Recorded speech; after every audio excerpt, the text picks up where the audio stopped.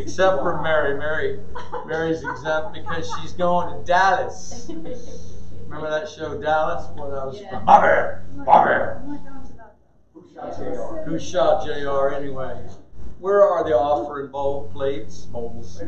Let's go ahead and we'll take our offering. If you would bow with me for a moment, please. We want to thank God. God, we thank you for your unbelievable provision. We thank you, God, even if we don't have anything right now, we believe that you will provide for us because you are Jehovah Jireh. You are our provider. We believe that, Father God. We're not going to worry about tomorrow. We're not going to worry about what's going on in Fox News. We're not going to worry about any of that stuff, Jesus. We're going to be faithful, Jesus loving, Bible reading, Bible thumping, gospel sharing Christians. Thank you for your provision for this church. We haven't missed a payment. Well, we missed a couple of payments, but I could blame it on somebody, but I won't. I'm just Stephanie. Amen. There goes my paycheck. No, it's my fault. I leave the mail down in the. You can go ahead and thank you. I leave the mail down there in the mailbox for like a week. Or two. Everybody say thank you to Stephanie. Stephanie is our trustee. She takes care of the finances. We want to say thank you to her. Come on, people. I'm in trouble here. Somebody do something quick. Hallelujah. Tonight, when it comes to the overall Valley Ministry Center, we want to, it is my hope and my prayer that we will integrate with our brothers and sisters who come to the traditional service. Sometimes you have a traditional service and a contemporary service. It's like a different church or something. No, we're all together.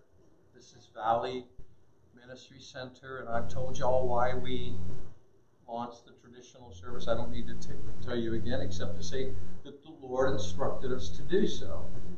That beautiful sanctuary, to use it. And also, if you're watching by the camera, good morning, by the way. I'm Pastor Bill here at Valley Ministry Center in Vienna, West Virginia, Sunday morning. Also, we began that service because we would like to see, and I'm going to speak right to the camera here, we would like to see reconciliation of those that attended over the years, the last 30 years at one time or another, Cornerstone Gospel Church. There are some folks out there that are hurt, and we're inviting you to come and hug people that things didn't go so well. Maybe go up to the altar and pray for what we're doing here in the traditional service. And just come and maybe enjoy one of our services here. I know you all have home churches. If you don't have a home church, of course you're invited. 9:30 to traditional, and 10, really what amounts to 10:45 for contemporary service. So that's why we do that. So speaking back once again to our congregation here, there's several hundred people in the room.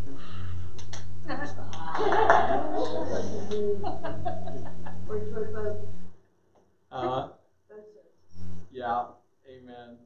It's wonderful, isn't it? We have Edie here this morning joining us. God bless you, Edie. She plays the piano next door. She'll be playing tonight. You're gonna do some country music tonight on the piano? No? Okay. Carrie Underwood is coming to sing Amazing Grace. Yeah.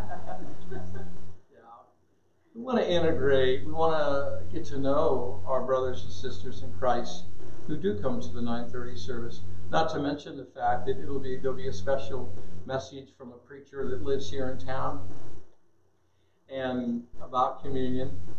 And so it starts at 6 o'clock. The service will probably be about 30 minutes. It's not a big deal. And the treasurer and trustee of the church is buying dinner for all of us afterwards. Sure. Amen. Chief is the trustee too. Amen. All right. Hallelujah. All right. Giving away dolls as door prizes? Yeah. Door prizes. Hallelujah. I'm enjoying myself here, just having fun.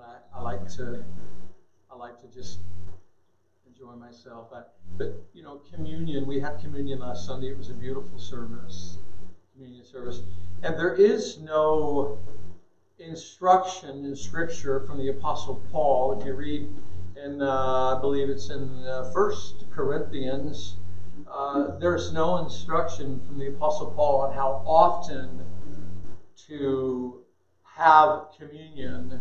The word communion in the Greek is ekklesios. No, it's eucharistos. It's eucharistos, and which means Eucharist. And taking the Eucharist, the bread and the wine, the bread and the fruit of the vine, the bread and the grapefruit juice, taking it as often as you want is okay. However, Paul clearly instructs us to come together as a family, a body of believers to come together and have communion together. And also communion, and you might want to prepare yourself even throughout the day today. Communion is a time of celebration and thanking and remembering the Lord Jesus Christ because He died on the cross for our sins, the sins of all mankind. It's a good time to reflect a little bit today. Go down to the pond, go over into your quiet room and have a chat with Jesus. Say, Jesus, is there a sin in my life that I'm not attending to? Hatred, anger, pride, rebellion. There's a whole list of things that you might want to talk with Jesus, because tonight is also a time of repentance and humility, where we, as Christians, would go kneel down at the prayer rail and put your head on the prayer rail and say, God, I don't want to do this anymore. I want to put this behind me. Will you please help me? And He will. Paul actually instructs that a person who is unworthy, meaning, first of all, a person who is not born again, may not take communion. It's an affront to Almighty God.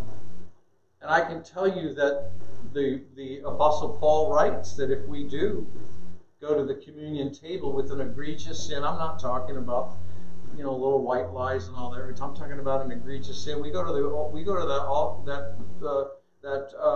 take communion with that on our heart. God will discipline you. You say to me, Pastor Bill, how do you know that? Because that's what He did to me. I've told you all my story several times, but for those of y'all on the camera, I spent 3 years eating grass outside of the courtyard. Nebuchadnezzar, grass. Yeah, God will discipline you. So when you come tonight, prepare yourself. If there's something that you want to lay on the altar, then tonight's the night to do that. Amen. I'll be sharing some reasons that communion, how and why it blesses your heart and your soul tonight as well. Okay, good. Praise the Lord. Turn in your Bibles to nowhere. You don't need your Bible just yet. Okay? Is that a book in the Bible? The book of nowhere? No. So I'm still teaching about spiritual warfare. We've been in this series, as they say, a couple of months. And we'll have a week where I teach on something else that comes to my heart. Or we have a week of praise and worship. Are you okay?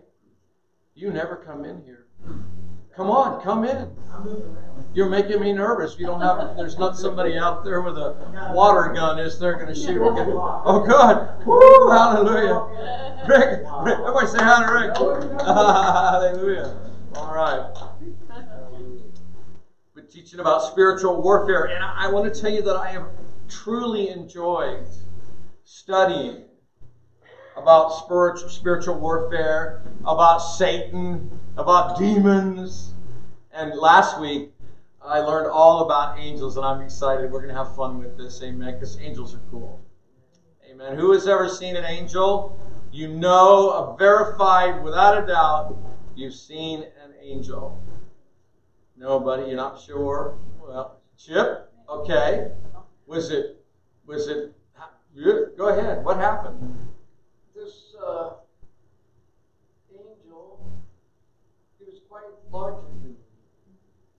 And in a way, he was kind of scary. But what I remember the most about him, he opened up his mouth and made this horn, really weird sound that was just overpowering. Wow. I don't know what he was doing when he was doing that, but it was almost like a foretaste of when the trumpets are going to blow. Yeah. And you know, I usually think of an angel having like a horn in front of him. This angel just opened his mouth and it made really wow sound. Amen. I can tell you that, thank you, Chip. I can tell you that every one of you have encountered an angel, probably more than one. The Bible says, be careful who you're entertaining and how you treat them. You might be entertaining an angel. You never know. I have seen a demon, but I have not had the pleasure of seeing an angel just yet. 2 weeks ago we talked about demons, and it was very eye-opening, and it was very heavy. To be honest with you, I listened to the sermon sometime later, and I'm like, whoa, wow, did I say all that? Well, and as you know, as a pastor, I believe every bit of the Bible must be taught. Amen? Even things that are going to shock you. The pastor must teach about heaven, about hell, about demons, about angels, amen, about prophecy. I was at a church one time, I was there for about 3 years, and the book of Revelation was never even mentioned, not once. In my opinion, the book of Revelation should be taught at least once every other year. We taught the book of Revelation in 2021, may come back to it perhaps later this year.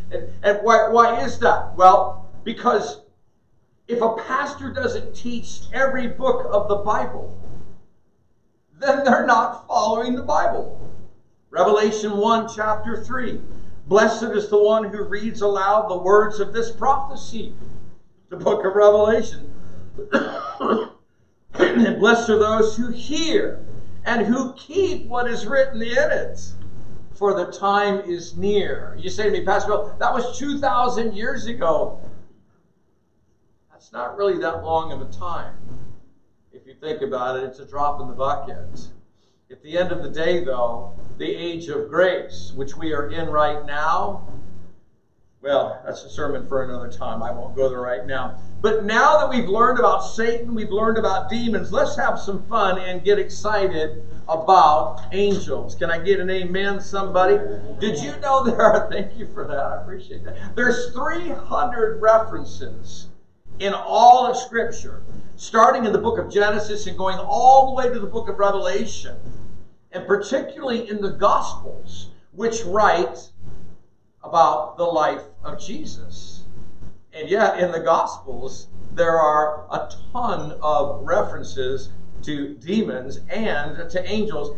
Angels are everywhere around Jesus and his ministry. Did you know that? And there's a reference to, or if you add in the references to what is referred to as the Lord of hosts, there are another 200 references. So there are at least 500 references of angels in the Bible. The host of the Lord are the angel armies of God. They're called the host of the Lord. And this morning, we were going to sing a Chris Tomlin song, "Whom Shall I Fear?" but we sang it last week. So anyway, perhaps we'll do it this upcoming week. So these hosts, these angel armies, not only do they worship, but they move in battle on behalf of God. And you might call them the defenders of the faith and of the heavenly realm. Amen. Amen. So as you study angels, you should begin to get excited. There are some wonderful books out there about angels. David Jeremiah has one called About Angels, I think. It's upstairs in the bookstore. There's 100 books up there, and I can't give them away. Everybody reads on iPads now, but I think a book is fun to hold in your hand. As we study this, and we realize that as we study the Bible for years, if not decades, somehow we've missed some important and revelatory accounts of angels. For example, when Jesus was tempted the 40 days in the wilderness, you remember that? And he fought the devil and he won using Scripture. And after the devil had departed, the Bible says that an angel came and did what? Ministered to him. An angel comes to minister to Jesus in his humanity, and all through although his deity was strong and his humanity was diminished because he was tired, he was hungry. You think that ever happens to you? Your humanity becomes diminished. You need a little help, don't you? Amen. Well, the Lord will send an angel. Can you think of a time in your life, and I'm talking to the camera too, listen closely to me. Can you think of a time in your life when you were weak and tired, and temptation was banging at your door, and it was causing you to possibly do something, and you're a Christian. You know, you've got the Holy Spirit in your heart and your soul, and it's banging on you, and it may cause you to do something that you're going to regret. I can think of many times in my life. I'm not going to share them right now, but it might even damage your life or the lives of those around you. Amen. And what did you do? You called out to God. Did you? I hope so. And mysteriously, somehow you had the strength in your spirit to say no to your soul and to your flesh. Where do you think that strength came from? It came from the Holy Spirit. Amen. And it came from a ministering angel. You say the little demon over here talking to you, the angel over here, do yourself a favor. Listen to the angel. Angels are ministering spirits, and they are real. As you study angels in Scripture, it's going to help you to overcome all the myths, all the folklore about angels that are so popular in our society. People think that angels are these beautiful women with blonde flowing hair and blue eyes. Oh, yeah, no. That's not what angels look like. No, not a bit. We see the picture of men, angels. They look like Fabio, right? Everybody know who Fabio is? You know, right? These with these giant wings and then fire coming out of their eyes, and there's millions of poems and stories about angels. In 90% of the cases, however, none of these things are actually accurate in the depiction of an angel in the Bible. Amen. So what does the Bible say about angels? Who they are, what they do, and why they matter. And before I continue this, I want to give credit to Dr. and Pastor Jack Graham, who I listen to a whole bunch of sermons during the week as I learn about my topic. And most of this comes from Pastor Jack Graham. I don't want y'all to think that I'm this smart, because I'm not. Amen. But I'm able to take good information, and Jimmy's back there going, oh, come on, Pastor Bill. Amen. All right. All right. I want you to open your Bibles now to Psalm 91, please. Psalm 91. Turn over to Psalm 91 and verse 1. When you get there, say amen. Okay. And so the Bible says, those who live in the shelter of the Most High will find rest in the shadow of the Almighty. Psalm 91. You men in the room, may I politely suggest to you that you wear this psalm out, Psalm 91, that you even begin to memorize it. It is vital to your life. And if I could preach for a second, here we go. If I could preach for a second, if we ever needed to be under the shadow of the Almighty, it is now. It is now. I'm not going to get into world events and wars and politics and all that routine, but I'm just here to tell you, as somebody who's been studying the Bible over 40 years, and kind of a sort of an expert on world affairs and so forth, get Psalm 91 burned into your hearts. Amen. It says, those who live in the shelter of the Most High will find rest in the shadow of the Almighty. What is the shadow of the Almighty? What is that? Obviously, it's a metaphor. Yeah. Yeah. It's like a beautiful, like an eagle that would wrap its wings around you and protect you. I had a dream many years ago. It was sort of a vision. It was a dream, but it was real. It was one of those dreams where you could smell, you could hear the birds chirping. It was real. A very large bird of prey flew up. It landed on my shoulders behind me, and it put its wings like this around me, and it looked down, and it almost touched its beak to my nose. This huge bird. I'm like, oh my. And then it flew away. It flew away.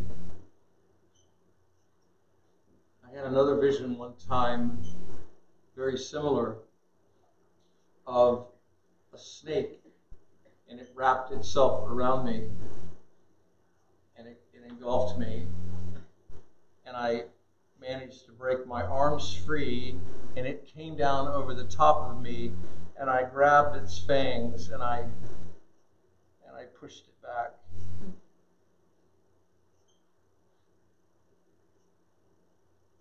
Serious stuff going on out there, friends.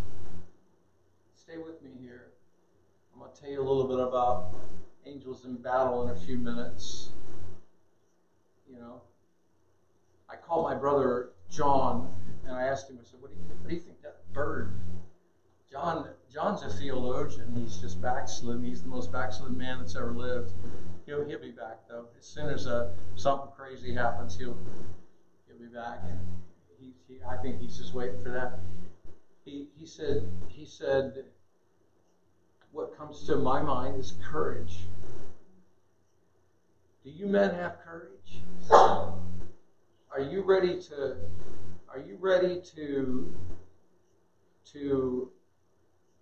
put your hands up and grab the fangs of Satan and push him back? You say to me, Pastor Bill, that's ridiculous stuff. No, it's not. The devil, Jesus went to Peter, I'm going to preach. Jesus went to Peter and he said, hey, Peter, guess what? Peter's like, yeah, Lord, what's happening? He said, the devil came to me and wants to sift you like wheat.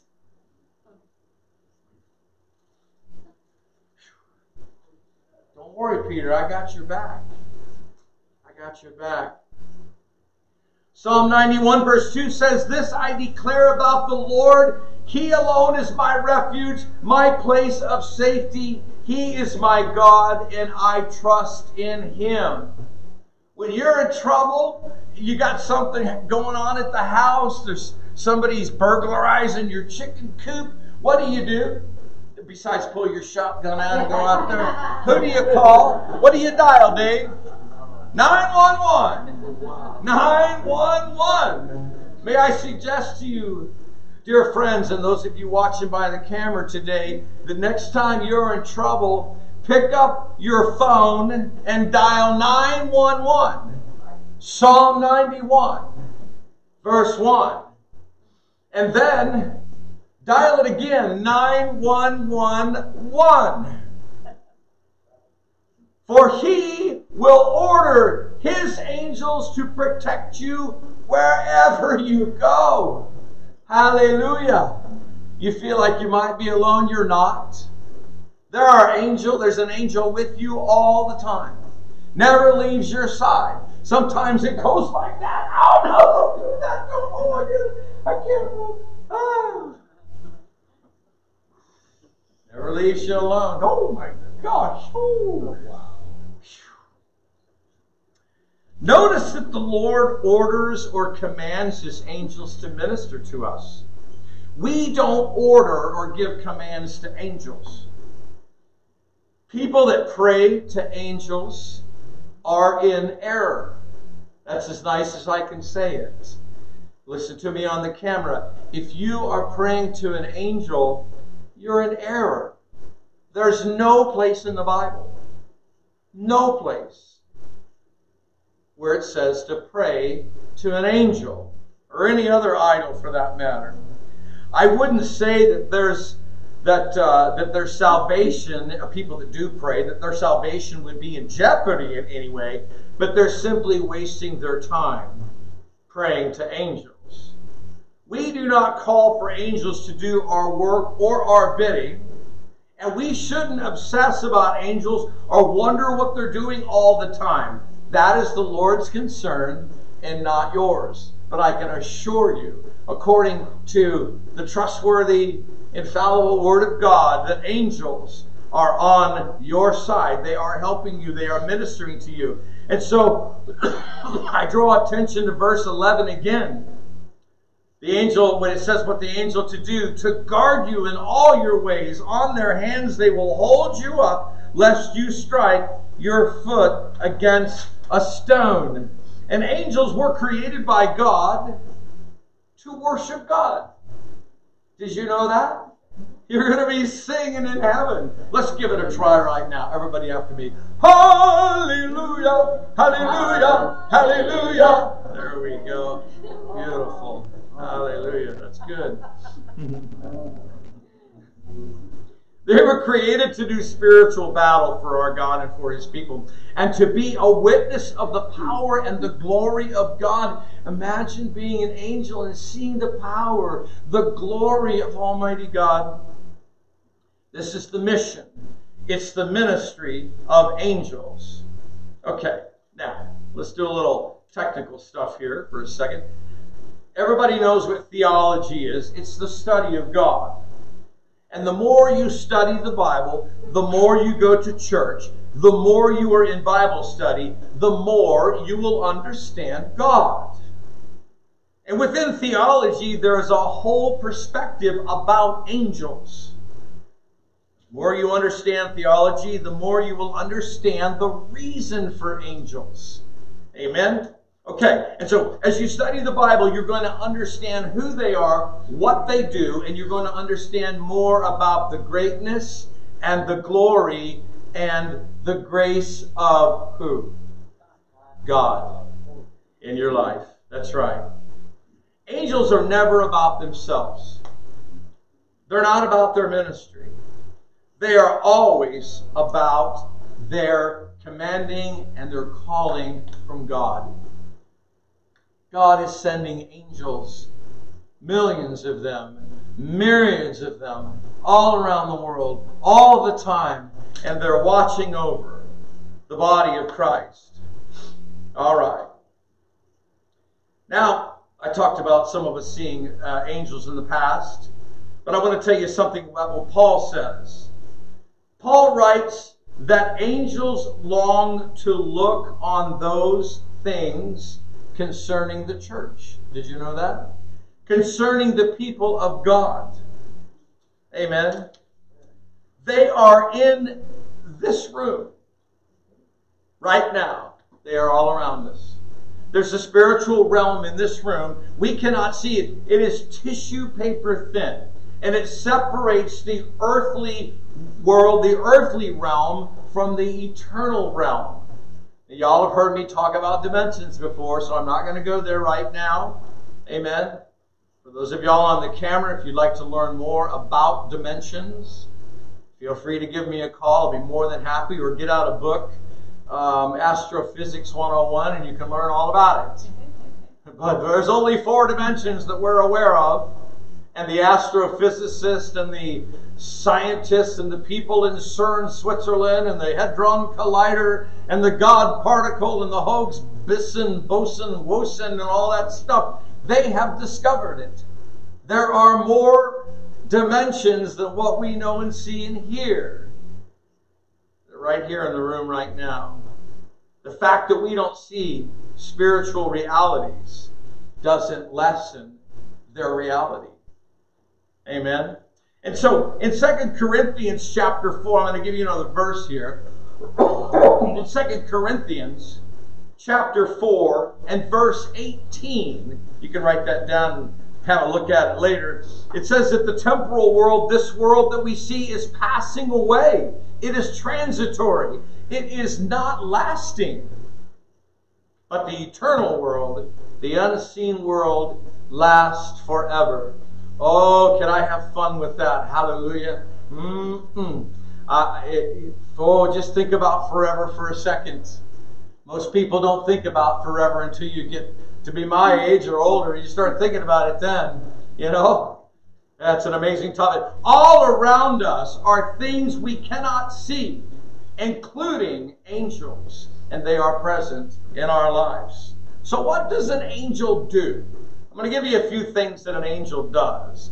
I have a feeling I'm not going to finish this sermon. There's 17 pages and I'm on page 7.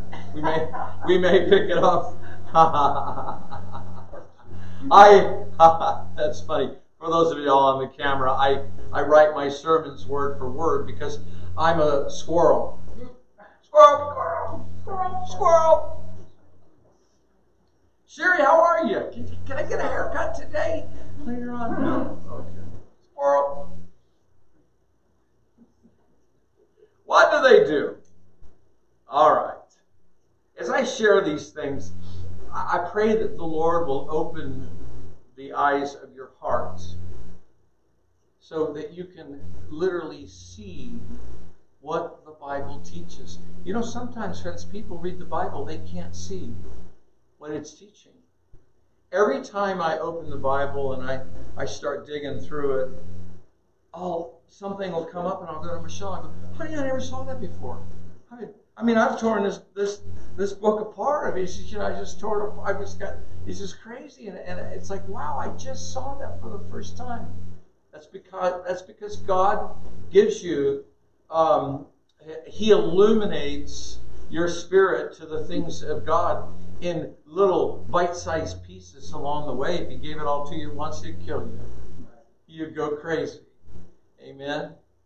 So, God illuminates this particular thing, and it teaches us. And what happens here is that, as I say, I pray that God opens our eyes. You think about the prophet Elisha. You remember him? Elisha and Elijah. It's Elijah and Elisha. It's one or the other. Which one is it? Who knows? Elijah is the old guy? Okay. So Elijah is in town, and the Syrians have surrounded the town they're in. Maybe they're in Jerusalem. I don't know where they are. They're somewhere in the Bible, and they're there. And Elisha is scared to death because the Syrians are closing in on them. And he doesn't have the spiritual maturity that Elijah has, because Elisha hasn't been reading his Bible and going to church and communion service tonight at 6 p.m. And so,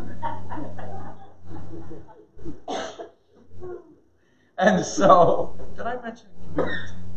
Yeah. And so Elisha's panicking, and Elijah says, "Hey, God, would you open the eyes of my servant? He's about to hyperventilate." And God opens the eyes. Open the eyes of my... And all the angels' armies, chariots, and giant angels and swords and they're... Whoo! Man, oh man. Lord, open up our eyes. Amen.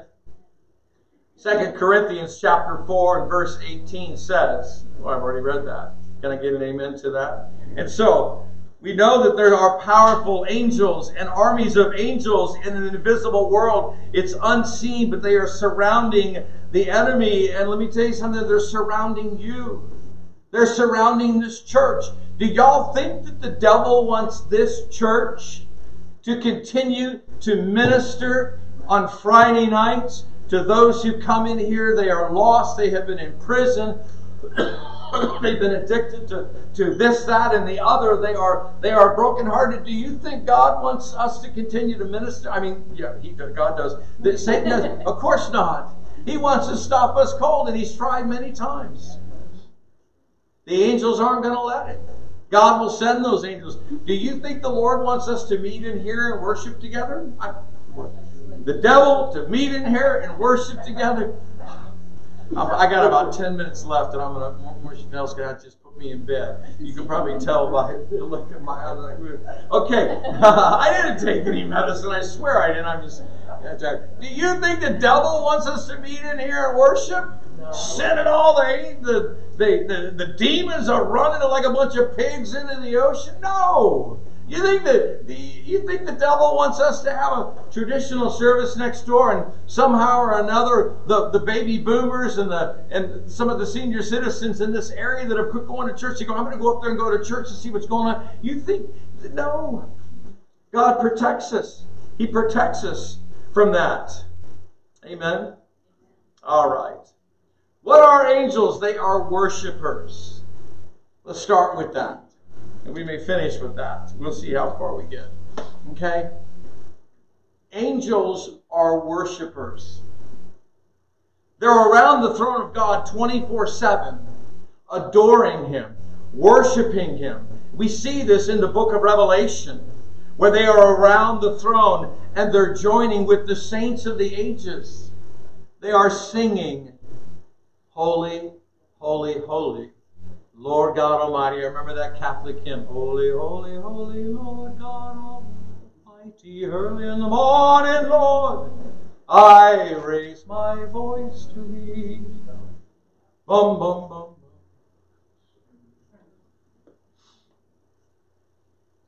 We've got to remember that angels are created beings, and they're created by God for a specific purpose. They were created in eternity past, before the heavens and the earth were even created, before men and women were created. Because they were created by God, they are immortal and they are innumerable. Hallelujah. Scripture says in counting the angels that there are thousands upon thousands and 10,000s upon 10,000s, millions and millions of angels around the throne worshiping God. Woo, hallelujah. Hey, Randy Alcorn wrote a book called Heaven. Do yourself a favor and read it. It'll change your life. I've got it up there in my library, sitting there with all the rest of the books that nobody ever wants to read. Go get it. It's up there. It's free. Take it. Pass it out. Give it to your friends. When I say that they saw the Lord high and lifted up, that would be Isaiah. He saw Jesus on the throne of eternity. And what did he see around the throne? He saw cherubim and seraphim, meaning the shining ones, and they were buzzing around the throne with excitement. Can you imagine this? Let me tell you, it's going to be loud in heaven. If you don't like a loud praise and worship service, you better get used to it. Because you get to heaven, can you imagine how loud it's going to be? 1 billion people singing, "We worship you, Lord." Edie, I'm not going to be able to sing tonight, so we're going to have to get Michelle and Stephanie and some others to sing tonight. I bet I can talk to my wife. I'm going to get Dave to do it. The activity around the throne of God, because that we are redeemed, that activity, it should prompt us to worship God more and more. Yeah. Sometimes I want to go out into the crowd and get a hold of somebody and say, "Hello, you can worship God. It's okay."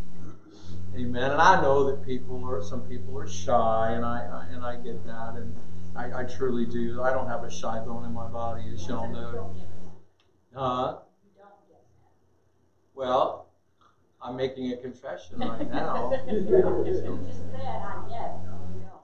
Well, but I want to get it, and I am learning that not everyone is going to raise their hands and clap their hands and so forth and so on, and that's okay, amen. But I think heaven's going to be a pretty loud place, amen. Worship time, if I just may say, is not a warm-up for the sermon. I don't have to preach on a Sunday. Y'all do not need me to preach on a Sunday. Amen. We could worship last week we did. There was no sermon. Just to worship God. And for those of y'all, and particularly those of y'all watching by the camera this morning, if you're not one of those people that raises their hand and dancing around and all that, that's okay. The words of the song, they're on the screen. We put them on the screens. Amen. We put them on the screens. You can read the words. See the beauty of some of the songs. Christian worship songs are supposed to reflect the Bible. The Bible says there are some songs out there. I'd like to do them, but they do not reflect the Bible. There's a song that's really popular right now, and it's a pretty cool song actually, but it's the tagline to it, the line they sing over and over again. It's sophomorish to me. It's how cool is God, man? I don't know, that bugs me. I mean, I gotta kind of draw a line somewhere. Amen. All right, so let me add that we must not worship angels. Everybody knows that, I'm sure. You remember in the book of Revelation when John was standing there and a big angel came up and John fell at his feet, and the angel picked him up. He said, "Hey, don't worship me. Worship God. Worship God alone." In Hebrews chapter 1 and verse 14, the Bible says, actually, I may have that signature wrong. "Are they not all ministering spirits sent out to serve for the sake of those who are to inherit salvation?" We are all, as born-again believers, we will inherit salvation. We have inherited it. We have been grafted into the vine. We are not the nation of Israel. We are not Jewish. God has literally taken the nation of Israel and He set it aside. And He did it in the first century with the Apostle Paul. He called Paul, who was a righteous, well-trained leader in the Sanhedrin, a Jew, and he said, "These folks aren't going to listen to us, Paul. We're going this way." But I got good news for you today, particularly if you're a Jewish brethren. The Lord has not forgotten about you, and there is a day coming very soon when God, Almighty God Himself, will turn His attention to the nation of Israel. And he will rise up 144,000 evangelists, every one of them righteous Jews. They will come to Christ. 144,000, and they will indeed begin to bring the nation of Israel to Christ. The Bible wants to save, or the Lord Jesus Christ wants to save every single Jew. Every one of them. Amen. For now, the Lord is focused on the Gentiles. Guess what? You're a Gentile. Amen. You're not Jewish. And so, as we look at this, we need to understand that we have inherited salvation. And to whom does God send angels? Not to the unsaved world. People all the time, they don't know Jesus Christ from a football, and they are rejecting Him. You cannot, I just want to preach. You cannot live in the United States of America and reject Jesus Christ because you haven't heard of Him. That is utterly impossible. You hear His name all the time out there in the world, don't you? What are you doing? It is impossible to have not heard about the gospel, the message, the life, the death, the resurrection, salvation of Jesus Christ. So many people, they have no problem taking the Lord's name in vain, but they call upon the angel to help them with this. I'm sorry. You know, it's not one benefit you get. I don't know what to tell you, but yeah. Angels show up most often to unbelievers. You're not going to like this. Angels show up to unbelievers bringing what? Starts with a J. Judgment. Can you say Pharaoh? Wednesday nights we're studying the book of Exodus. Yeah. The book of Revelation talks about the pouring out of the bowls of wrath. These are executed by angels. Even in the Garden of Eden, angels were sent to guard the entrance of the Garden of Eden because Adam and Eve had sinned and they had been expelled, or they left on their own shame the Garden of Eden. And God posted angels there and said, no way. You ain't coming back in. You go out there now and you live the life that you have chosen. Did God abandon Adam and Eve? No, so don't worry on the camera. He didn't abandon Adam and Eve. All right. I'm going to stop there because next week we're going to talk about angels as warriors, which is a very interesting topic. Michael. Amen. All right. So, angels, they're here. You have a guardian angel. Guardian angel is powerful. There are millions and millions and millions of angels. There are two-thirds good angels, 1/3 bad angel. And I think possibly that some of those angels are actually being destroyed by the power of Almighty God and the power of the archangels. A lot of the angels are down in a place called Tatara. They were so horrible that God locked them up. Amen.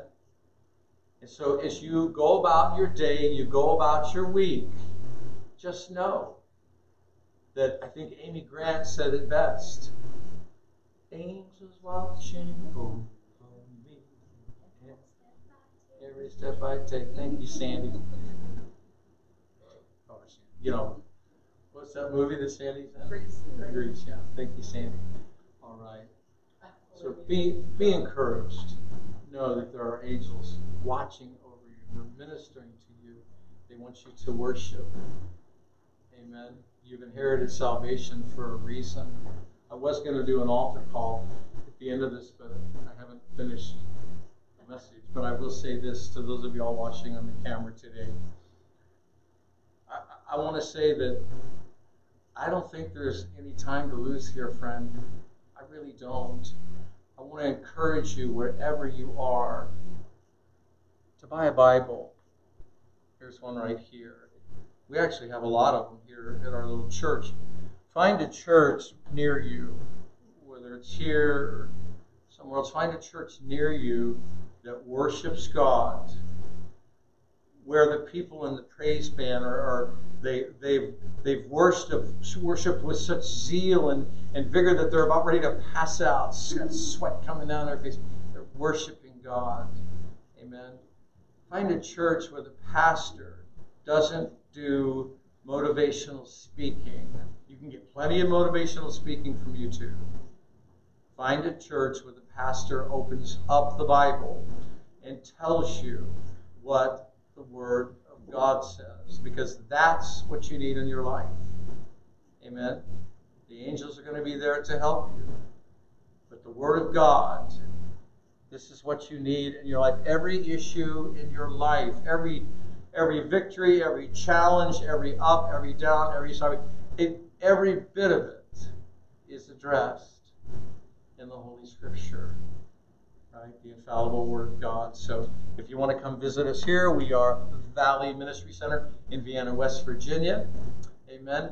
Let's all bow our heads, close our eyes, and you all pray with me right now and pray for me as I go ahead and do this altar call. Father God, I pray in the name of Jesus Christ that if there be anyone here that is not positive that they are born again, that even right where you sit, that you would just say, Jesus, forgive me of my sins. I accept you. I receive you. I beg you to come into my heart. I know you want to, because the Bible says you're knocking at the door. I open the door. Come into my heart and be my Savior. Watching by the camera, right where you are, just kneel down. Just kneel down and just say, God, I don't understand this, but I feel that your Spirit is drawing me. The Bible says that no one comes to me unless the Father who sent me draws him. And I don't know what's going on here, but I'm on my knees and I'm asking you to forgive me of my sins. And I'm asking you to make me a child of God. Make me a king's kid. I accept the pardon purchased at Calvary 2,000 years ago. I accept it. I take it. I take it into my hands and I put it on my heart. I say thank you. I thank you, Jesus, for saving me. Just say that. Thank you, Jesus, for saving me. And now help me to live the rest of my life for your glory. If you prayed that prayer this morning, friend watching by camera, please pick up the phone and call someone that you know that's been telling you about Jesus for years. Tell them that you just got on your knees. Some preacher from West Virginia was praying with me, and I got on my knees and I gave my life to Jesus. Call grandma, grandpa, brother, sister, aunt, uncle, niece, that friend of yours at work that's been driving you nuts and you want to punch him in the nose because he won't telling you about stop telling you about Jesus. Call him up right now. Amen. Put water on the seed that was just planted in your heart and tell them you've given your life to Jesus. We're here in Vienna, West Virginia, if you want to come visit us sometimes. Amen. Oh, what a mighty God we serve. Everybody stand up now. What a mighty God we serve. All angels bow before him. Heaven and earth adore.